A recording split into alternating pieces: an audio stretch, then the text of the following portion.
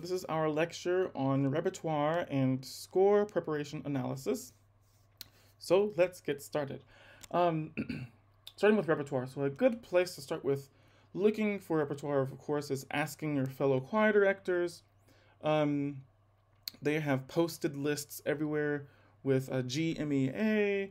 ACDA is the American Choral Directors Association. So that will be a good thing to also join and also to peruse there. But of course, we have IMSLP. Um, oh, there it is, IMSLP. And you can look up anything, of course. But then you also have Choral Wiki, which is IMSLP, but for choir only. And so you can just peruse these sites. You can go with two-part choir, three-part choir, so forth and so on.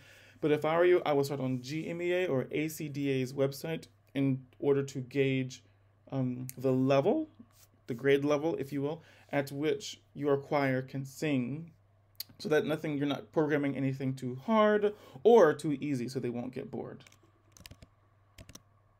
Great. There it is. Cool. Um, and so you have different types of choir. So of course you have soprano, alto, you have tenor, bass. Men's choruses are huge. People love those for some odd reason.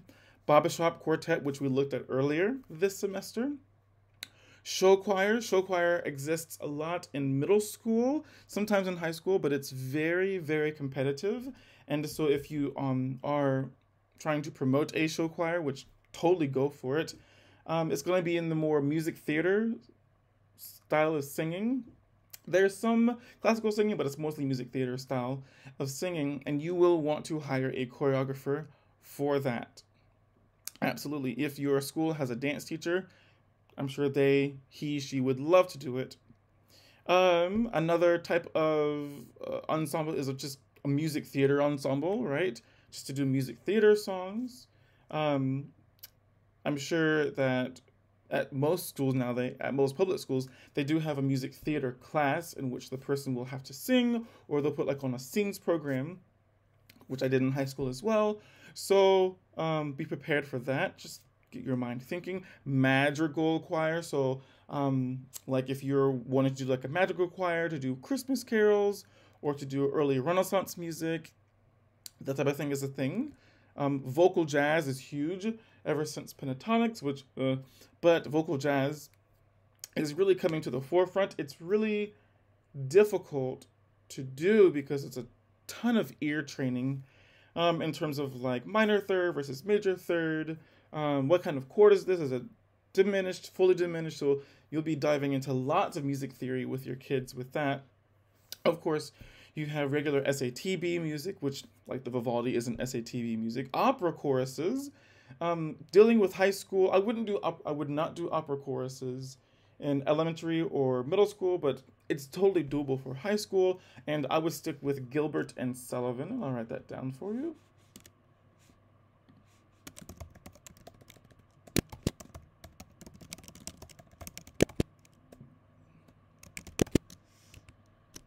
Gilbert and Sullivan, they wrote operettas. So operettas in music history, it is at the beginning of the 19th century. Um, and Gilbert and Sullivan are both English composers. They both hated each other. They had a hate working relationship, but they composed a lot of great music for younger singers in English to sing opera choruses, and it's good for young singers. It's good for older singers. It's good for literally for anyone.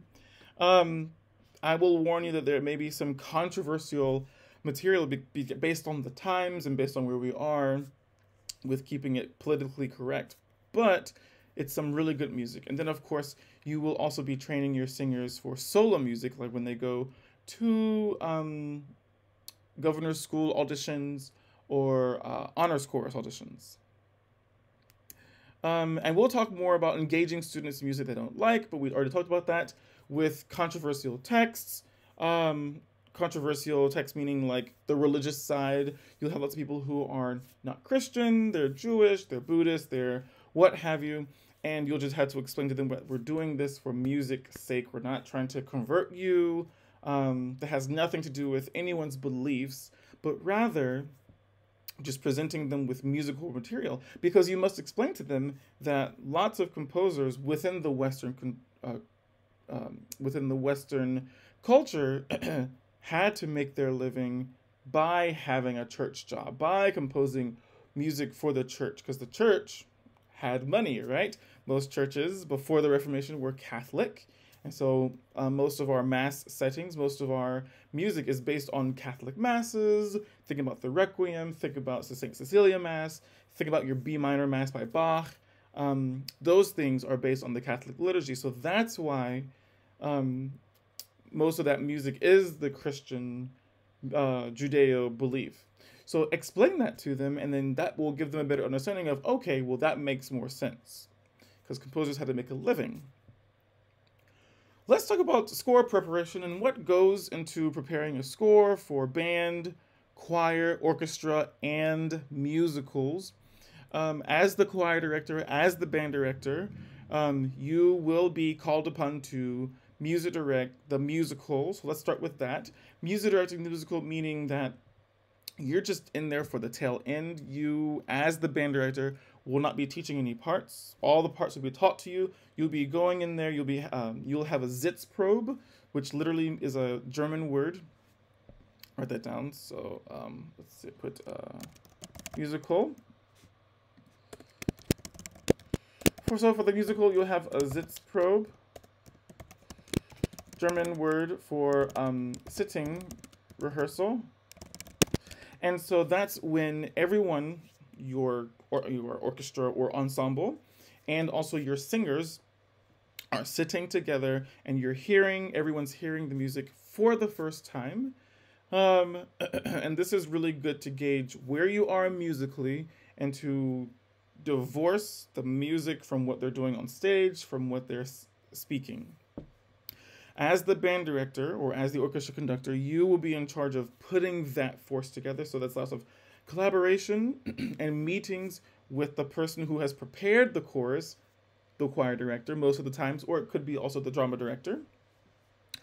And so you will have lots of score preparation just with that alone as a band director. So get into the habit of looking at scores in score order with the choir parts, with the solo parts, with your markings. Know what's going on there.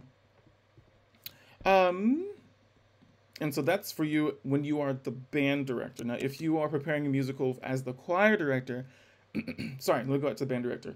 Also, as the band director, you'll be conducting in rehearsals, like the last week of rehearsals, your tech week, and also for performances. Now, for the musical, if you are the choir director, you will be probably preparing the kids musically to sing this. So that means starting your rehearsals early in the semester. Let's say the show's in May. Getting together with of course, collaborating with the acting director and collaborating. When are music rehearsals? Music rehearsals are typically the first thing that you do. Like the first literal 2 weeks, I do music rehearsals every single day. For you, it might be 3 or 4 weeks, depending on what you choose, and how much training or musically prepared you want your students to be before they start getting on their feet to do dance rehearsals or to do acting rehearsals. As the preparer of the music for the choir, for the voice, you will need to know piano skills, so start learning how to play the bass line and the voice part if it's solo, or voice parts if it's duets. And then also for the choir, I would strongly go against using canned music. Canned music is just having the show with pre-recorded music, and that's just not educational, not fun at all. If I were you, I would also hire a pianist, a rehearsal pianist, to be there daily to get the so that you can solely be teaching from the score instead of worrying about your fingers. But you need to play through so you can hear it for yourself. Do not rely solely on recordings. Okay, preparing a score for choir. the same thing happens. So always for band and choir and orchestra, always tune back and down to your bass line, right? Cantus firmus, or your melody and bass line tuning all the time. All the time. For choir, we're going through it with the Vivaldi, so knowing the language, knowing the pronunciation, doing this by yourself, speaking things by yourself so that you know how to teach things, having a lesson plan, starting with how you're going to warm them up. Are you going to warm them up differently based on what you're teaching that day? Yes. And then how you will progress throughout the days, throughout the weeks, what you want them to learn and also retain, and everything for that. Band, that's easy for you guys. You'll be transposing a lot with your instruments. Same thing with the orchestra, transposing a lot. Getting that alto clef for the viola, tenor clef for trombone, euphonium when used in orchestra and band, so forth and so on. Cool. Score study includes Roman numeral analysis, form analysis, character analysis, composer analysis, piece history, IPA if applicable, range and tessitura, and I'm going to stop there. So you know what Roman numeral analysis is, form, character analysis. What is the character trying to say? This is especially important in the musicals. Of course, I'm going to add something right now. Genre, so important for musicals and opera, especially for musicals, because all musicals are in American genres, American art forms, so pop, jazz, rock and roll, country, those things. So you'll need to know what sounds, what timbres are involved in each of those genres, and then how will you get that? Another question, why? Did the composer compose this specific genre for this specific character? So let's say it's a country song for this music theater character. Is this person from the countryside? Are they from Louisiana, Georgia, South Carolina? Where are they from? Excuse me. Or are they in a place where that sound is there? Is the character maybe from New York, but they're in Georgia? They're in Louisiana to get this country sound, Alabama. So just things to think about in terms of putting the music with the plot together. Character analysis, composer analysis. Was the composer influenced? And we talked about that at length before. IPA, so of course no need to IPA your English, but really consider, like we talked about R's, like Gloria instead of, right? We don't want Gloria, but Gloria. We want to get rid of the R because the R really taints or really ruins the musical line or our legato. Range.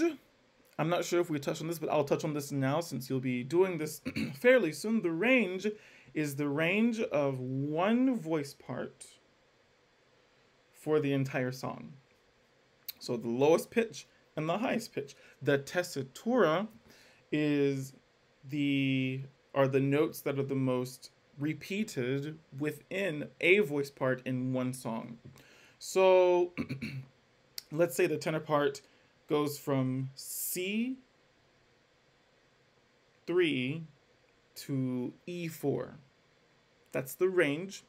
But then let's say most of the notes, and you got to go through the entire score to the entire song for each song. Let's say that the tessitura for the song, for that same song, let's say most of the notes are B flats to D. So that'll be your tessitura. B flat 3 to D4. And so you'll be doing that with the Vivaldi soon. Yay! All right. And then, of course, determine your tempo based on phrasing, range, tessitura, based also on the genre. And just based on, like, your feeling. If it's a walking tempo, what is your conductor walking tempo? Or the character's walking tempo if you're doing a show. Experiment with phrasing, dynamics, apexes. I encourage you to listen to lots of different interpretations, lots of recordings, so that you can pick and choose what you like, but also always have a why behind that. Why did you choose that tempo? Why did you choose that dynamic marking or that phrase marking? And look, then of course, figure out how to teach it. Which challenges do you project that you will have with your given ensemble based on their age, their experience? Of course, encourage everyone to have private lessons in your high school. Bring someone in and have the students pay for it. Work something out. Because the more attention to detail or private lessons that your students have, the easier it is for you, and also the more you can get into the nitty gritty of after teaching those pitches, notes, rhythms, because that should come second nature to them, like it does to you now. Be able to play parts separately. So I would play soprano and alto parts together, and tenor and bass notes together, both with the bass line. And then, of course, download your apps like PitchPipe app, Metronome app, and Cam Scanner. I've been using Cam Scanner for a long time. Cam Scanner is a phone app that you can take pictures of a score or any piece of paper with, and you can just transfer it to a PDF and then email it to people. Really simple, really quick, from your phone. Of course, and it's free, but I think if you will use like an educational discount, like your UWG email address, then you have lots more space. They will provide you lots more space than if you provide like your personal email, Hotmail, Gmail, Yahoo.com account. Okay, so Vivaldi prep score. So instead of doing your notebooks, your digital notebooks, we're going to do a Vivaldi score prep. So let's look at that and how that's going to factor in. All right. So let's go to assessments, assignments. Let me go back. I'm sorry. I'm getting ahead of myself. Let's go to content. Concept teaching rubric and items, because you'll be doing that soon in a few weeks. Here's your concept teaching rubric. Please, let's read over that. You had the Vivaldi Gloria, but it's there just in case you need to print it or for reference. Okay, concept teaching rubric. So, and you can read this. You'll be working with a live accompanist, Justin, so please be kind. Please practice by saying, may we begin here, not let's start here, not can we cannot, may we, and always say thank you, not only to your pianist, but also to your chorus. Of course, always number your measures, but if the measures are not numbered, always go with, hey guys, let's start with page, da-da-da, system, da-da-da, measure, da-da-da, okay? For the first 5 minutes of the rehearsal, you should be spent at the piano with you playing voice parts during the 15 minutes for the whole. Sorry, let me go back. You'll have 15 minutes in all. The first 5 minutes you'll be spending at the piano. The last 10 minutes will be spent with you on one of these concepts. So I'll say, hey, so-and-so, please focus on breathing as you are teaching, or please focus on your vowel alignments, or please focus on consonants, or so forth and so on. And then you'll be marked based on this criteria here, including rehearsal technique, so forth and so on. Let's talk about Latin pronunciation. So there's lots of Latin pronunciations. I like to go with the ecclesiastical, or the Latin, the church Latin, if you will, pronunciation. Just for everything, just because it's a nice blanket and it's really close to Italian. Of course, you'll have people who have composed requiems who are German or who are French, and so you have German Latin, you have French Latin, and that's based on those pronunciations, or how the French would pronounce Latin, or how the people in German people would pronounce Latin. Again, I go more for ecclesiastical Latin unless a conductor specifies, hey, we're going to go with X, Y, and Z, or just ask, hey, how do you want this pronounced? But for you, as the conductor, choir director, I will go with Ecclesiastical Latin. Of course, you have your vowels here. Okay, and let's look at some IPA. So the written is the A, pronounced father, and this is our darker A, right? Not the ah like patka, but ah like father. Fed, this is your open E. You have your, for E, right? Closed E does not exist in this. For your I, you have a closed I. The I, open I, does not exist. So it's always going to be E as in feet. Never fit. Okay. Your O, so your O, my bad. It's always going to be open O as in open or fought. Never full, but fought, like O, sorry, fought, open. Excuse me. Whenever you see a U, it's going to be your long U or or your closed U. U as in food. And then whenever you see a Y, it's all going to be a closed I as in feet. I don't know why they did the transliteration of this, and that's what they do for the rest of the document, but it is annoying. So let's go through it.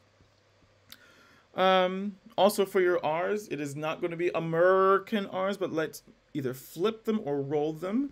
So, Kyrie eleison, Kyrie eleison. There are no glottals, so I'm not going to sing Kyrie eleison, but it's legato and elided, Kyrie eleison. We know this. Gloria in excelsis, okay, so forth and so on. And this goes through all the vowels, consonants. We have all the consonants here. So whenever you see this letter, it's like a hard K. So cum sancto spiritu, gloriacamus te, and that's just like glorificamus te. They forgot a letter. Ubi caritas. And so you can go through these. Now I'm going to go back to announcements.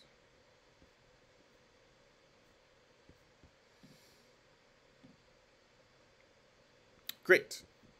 So a few changes, a few things for our next class on November 2nd, this upcoming Tuesday. We will be in the Hubbard room in the Hubbard room. Sorry, got confused. To get there, go upstairs to the main dining room. Tell the concierge that you're going to my classes. I've already passed you there by the time you get there. And then go straight down past the hallway on your right, and the door should be open. We will be retaking exam 2 then, so please be prepared. Please be prepared. Let's not have a repeat, because your grades are not so good. Number 3, all of you should have your Roman numeral analysis and form analysis for the Vivaldi done. Please overview this as a group before Tuesday's class. Also, put the IPA in your music based on the Latin. Lastly, what was I going to say? I forgot. I guess that's it. Because you have your Roman analysis and your form analysis done. Oh, and then of course, don't forget the discussion on Bach BWV 4 as digital homework. Number 4, instead of submitting your digital notebook, the Vivaldi preparation score will take its place. So let's go over that now. To see what it is and how it is, turn it in. Go to Course 10 Assessments, Assignments, Vivaldi Score Preparation. Follow the directions to the letter. It is due by November 8th, 2021 at 11:59 p.m., the day before our masterclass on Vivaldi. So you can look at your notes as we're doing this masterclass. Start practicing your piano skills to play the choir parts on the Vivaldi. You will be graded on this. Great. I have updated it and sent it to you all. Let's go to assessments, assignments, score preparation. Let's look at the directions. All right. This is due, complete the following in your score analysis as a PDF. Roman numeral analysis, form analysis, IPA, and tempo markings with a metronomical number. So if I were you, use the app Cam Scanner. After you've done, put all these things in your score, use Cam Scanner. Take pictures of your score and then send that or email that to yourself. And then in the same PDF, I want something typed. So your character analysis should be typed, composer analysis, piece history, range and tessitura of each voice part. Excuse me. And then, erase that. There you go. And that's it. So you can type that into a Word document and then export that as a PDF. Email yourself your PDF of the score. So you have your PDF of your score and your PDF of the type thing, and then just merge them together and turn all of that in as one document. Okay? One document. Okay, I'll save and close that. If you have any questions, please let me know. But other than that, have a great day. Bye.